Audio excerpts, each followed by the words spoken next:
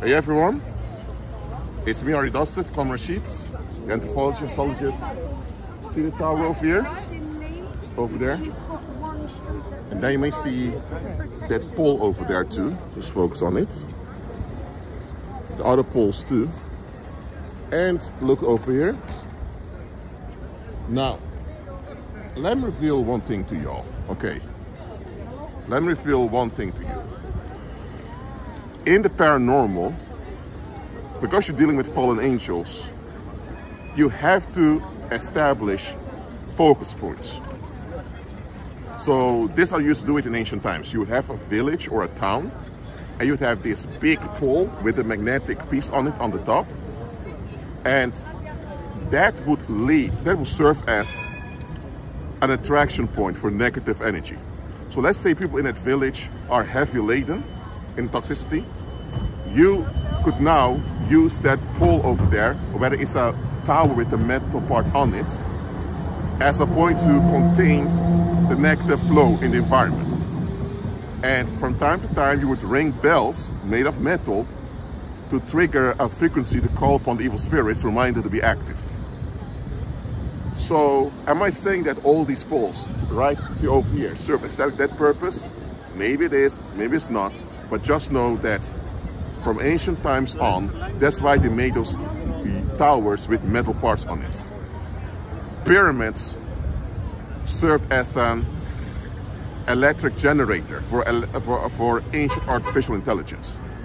Yes, artificial intelligence that we have today is different than the artificial intelligence in ancient times, but they triggered electricity from the atmosphere to generate a paranormal intelligence in the environment. So today you have artificial intelligence, which we have with computers and algorithms based on mathematical formulas.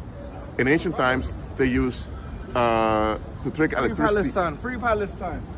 They used to, how should I say it? They used to generate this wave of electricity in the atmosphere, and that would be a paranormal intelligence in which evil spirits have easy access to the public. Well, the same we're doing today, and try to combine it with AI. I'm not saying that all AI out there has a paranormal agenda behind it, but it's very easy to do, okay? But that's the thing, a lot of people see things, they don't ask questions. And that's why our human species is behind. Because, think about it, for the most part of our history, we didn't use electricity. Because a lot of people thought electricity was demonic.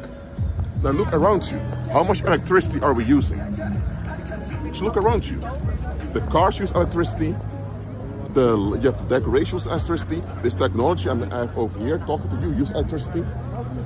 But for thousands of years, the human species would not use electricity to the full. Only the top will use electricity to generate paranormal intelligence. We have hospitals with medical care depend on electricity today. So understand this. For a big portion, our species held itself back by not asking questions and not being curious about what we're capable of. So I'm just informing you about this. Paranormal intelligence is something that's been used since ancient times, since we use today. It's incorporated with AI, likely in some places, not everywhere. So get this out of your head, that you have personal space, privacy, private life, all that shit doesn't exist, okay?